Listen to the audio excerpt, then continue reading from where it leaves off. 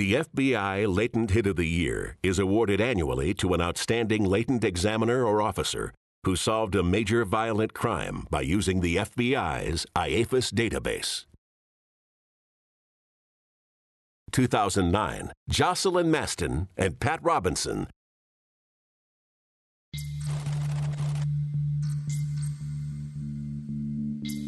In October of 1978, our officers were dispatched to a call based on a UPS driver actually delivering a package and seeing the victim lying in the living room. Items that of significant value to the family had been stolen. The television set had been left on. The victim's vehicle had actually been stolen, and there was a backpack left in the garage next to where the vehicle had been stolen from. Well, I was 19 years old when it happened.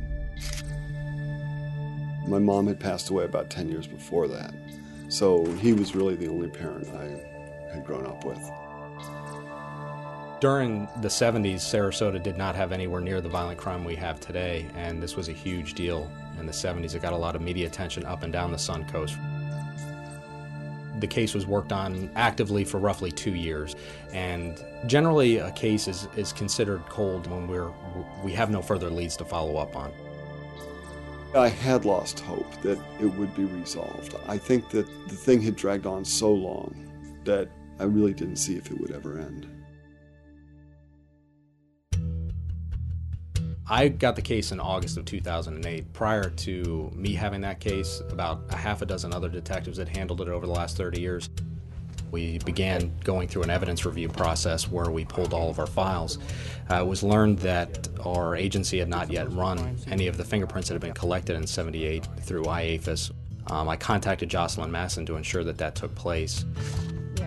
The first thing I would do is I look at all the latent cards, and there were hundreds of latent cards in this case. The one print I zeroed in on was a latent print off of the television knob, and it was very clear. Even after 30 years, it was on a lift card, and I was pretty excited about the quality of the print. As I entered it, I went away from the computer because I figured it would take a while, and I came back probably a half hour later, and the latent search had come back already, and the first one was an ID. Well, of course, I examined it very carefully, my heart pounding because it was quite exciting. And she came down and said, "We've got a hit. We've got a hit off the television." We had no idea who Kenneth Oranger was. His name had never been brought up in the case before. We did a records check on this individual and found he had actually bounced between Florida to Michigan to Louisiana to Texas and ultimately out to California. My name is Detective Robinson. I've got to read your rights. Obviously, it's a very tense time period leading up to attempting to interview a suspect, especially a suspect from a case that's 31 years old. Do you know this gentleman? Didn't remember the 70s, doesn't know where he was, has no idea. Doesn't look familiar. Showed him pictures of the victim, doesn't know the victim, doesn't live with the victim, wasn't friends with the victim. Show him pictures of the crime scene, never been there, don't know what you're talking about. And then in the packet of the photos that we had from the crime scene was the backpack. Does this look familiar to you? That was my old backpack. When he said that, I nearly fell out of my chair. I just couldn't believe he actually had just basically put himself at the scene of the murder. We begin tonight with a cold case that detectives have finally solved more than 3 decades after the crime. The Sarasota 19... Hello, Pat. John Alleman, how are you today? After 31 years of waiting for this case to come to court, it was prosecuted in 1 week. The fingerprint evidence was the most important evidence in the case, in my opinion, because it's much more easy for jurors to understand and digest than DNA evidence. It took them only about 3 hours, if that, to make a decision and find him guilty.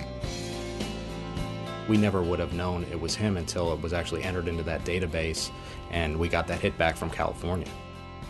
What makes me proud is that I participated and had a small part in hopefully helping a family come to terms with what happened. The fact that he's now behind bars for the rest of his life definitely is more resolution than I ever thought we'd have. Tap into the power of IAFIS. To learn more about using IAFIS latent services, go to FBI.gov. To submit for the Latent Hit of the Year award, send an email to FBI Latent Hit at leo.gov.